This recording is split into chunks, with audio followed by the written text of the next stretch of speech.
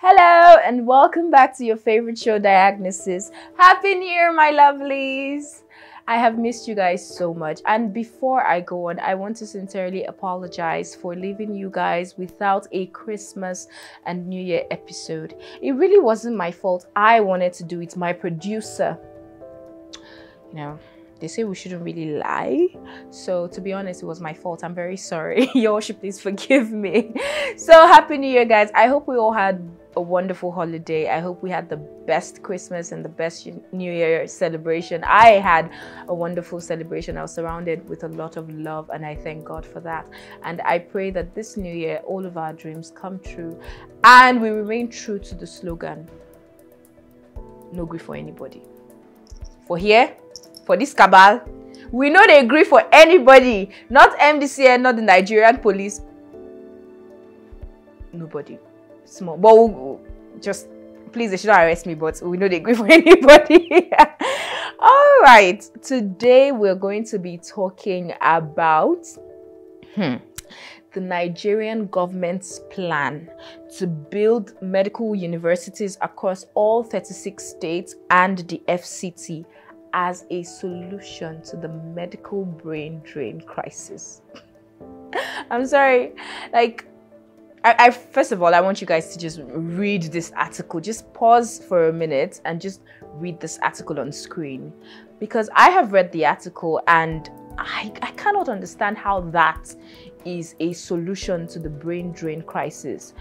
I feel like the government of Nigeria is failing to address the issue at its core. They would look for any opportunity to avoid actually doing the right thing to, address this pressing issue, this issue that is costing lives of Nigerians, this issue that is affecting all aspects, because we think that the brain drain is just going to affect people when they come to the hospital. No, it will affect you in every aspect. You're coming to the hospital, you cannot see a doctor, you're feeling unwell, you're self-medicating, no regulatory, because even the regulatory bodies for the medications, oh yes, we were, when we were on Twitter, when was that, when the whole fake drugs, fake food, Amoy C, Amoy Q, Amoy XY, they were all coming out. Regulatory bodies are leaving, doctors are not there to see patients, so patients will now actually go to these chemists, and many of these chemists are just getting drugs from the East that are mainly adulterated, and nobody to tell you, don't take this, don't take that, and people are just self-medicating with fake drugs. Diseases are on the rise. Look, we're in trouble. And the Nigerian government, I think it's the senility that plagues the government that has maybe the deafness that comes with age has finally caught up with the senile men and women that we have occupying the seats of power, and they cannot hear. Because I feel like it is now an overflogged issue. It has been spoken about time and time and time again, and it just seems as if the government is hard of hearing. Building more medical universities will not solve the problem.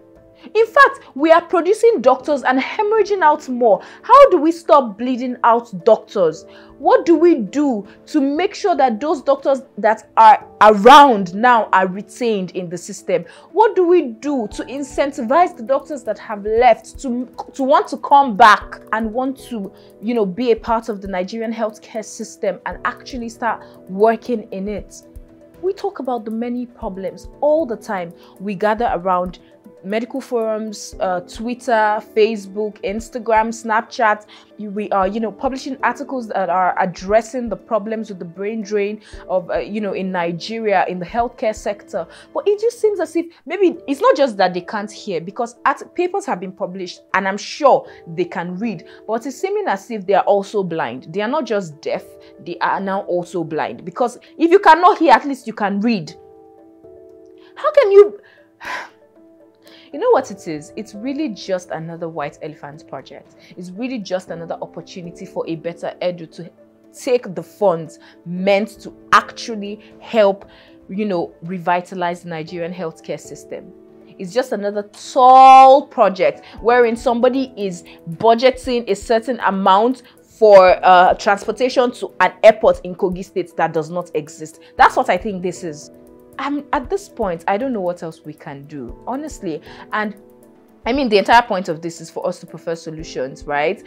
But even I am sorry to say to people that maybe continue to keep hope alive, because I also have my hope alive. I feel defeated, because we've talked about the problems. We've talked and talked and talked, and they are building universities.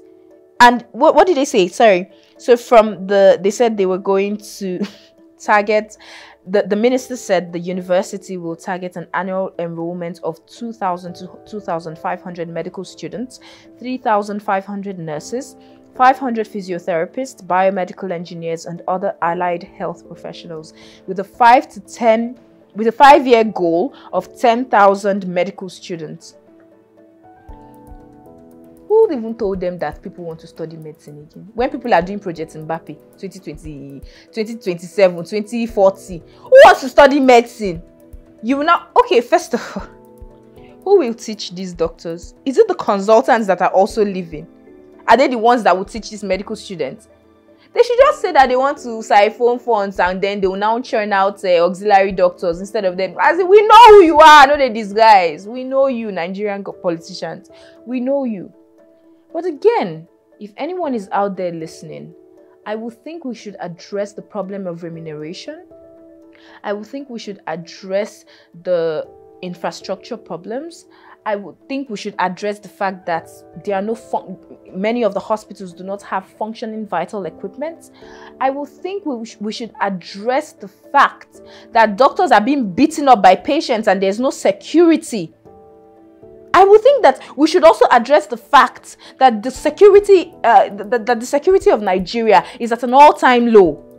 But instead, we have the police, arranging microphones like podcasters that don't have anything to say, to come and say no grief for anybody is a slogan that can incite terrorism. For God's sake, let's be for real. And this is 2027. The Lord's yet. No, I mean, 2024. I've already This is 2024. This is the Lord's. Don't worry, I'm expecting something huge in 2027. So I think that's why it's in my head. But yeah, this is 2024. And this is at this point, we should try to get our act right. We should try to get our act right. I was actually impressed with what Ebonyi State did when the governor provided vehicles and ambulances and the rest, even though some of those ambulances were bearing the red crescent moon. Like, let me not talk before they arrest me, because I don't know. But somebody asked, why are they bearing the red crescent moon? I hope we did not get them as second hand from one Middle Eastern country. But at least he provided ambulance. I hope he's also trying to improve, the structure, the paramedic structure in Ebonyi State. He's trying to also improve their remuneration packages so that doctors can be paid. You are not paying them well. You are still owing them. I hope we're working on actually paying them as at when their payments should come in, and talking about increase to reflect the current realities of the current economic realities. Because if we're not doing any of that, and you can just go to a country where you are actually valued, then I don't see any retention program that is going to make sense.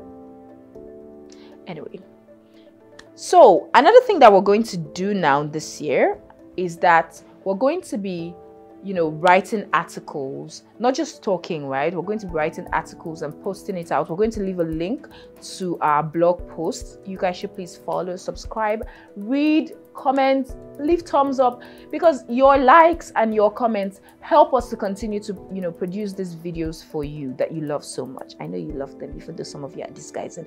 And I read the comments. I do read the comments. And the entire point of this is not because I know it all, it's because I want to also learn. If I say something that you consider wrong, correct me lovingly. Not a swear for me. Haba. If you continue to swear for me, I would come here and continue to talk to you. It doesn't make sense. Anyway, thank you guys for listening to our show. I really want to hear from you guys what you think about this article. We're going to paste the link, to the article so we can read it up and actually understand where understand where I'm coming from and understand what these people are doing, and come to the realization together, because I've read that point. So I want people to also understand that it's like there's no sense in this Nigerian government. I don't know. Maybe I'm the one that's overreacting, but I doubt I'm overreacting. I think you're all going to come to the conclusion that Kosikaka, not one sense is found in the Nigerian government's cabal or whatever they are doing there.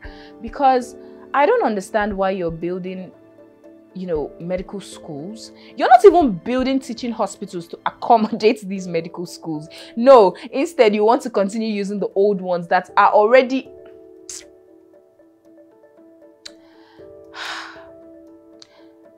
I'm a young girl in the prime of her life, and you people will not give me hypertension, Nigeria. But I know that we will continue to work hard towards improving upon the problems that plague the Nigerian healthcare system, preferring solutions and, you know, solving it all in all, so that each and every one of us can finally start to enjoy a country with a very good healthcare system. Always, it is a pleasure to bring this show to your screens, and I hope that we have a wonderful year this year. We have a lot in store for you guys.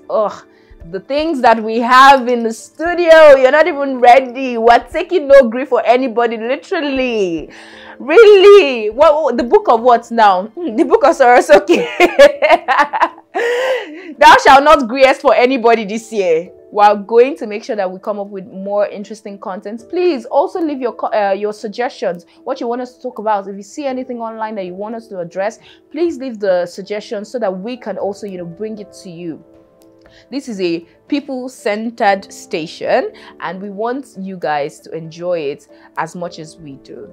Thank you guys once again. Don't forget to like and subscribe and share and comment and leave constructive criticisms, and don't insult my koi shoe, and don't insult my dress, but be nice. Thank you guys. Always, it's your favorite show, Diagnosis. Bye.